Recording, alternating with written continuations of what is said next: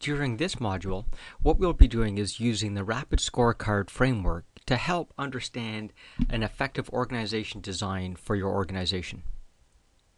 So, through the workflow so far, we've constructed both a process strategic analysis and an initiative strategic analysis. We'll be using both of those as the input to developing the strategic organization design. As a reminder of the deliverables, through Module 1 we developed a strategy map and eventually some performance indicators.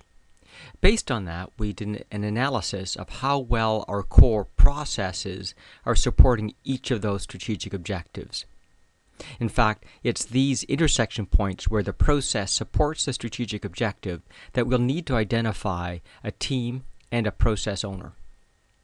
The initiatives are similar. The core initiatives we listed across the top, the same strategic objectives down the left from the strategy map, and here we understand where the initiatives support the strategic objectives. And obviously the strategic initiative team should not only have these process players, but these strategic initiative project owners.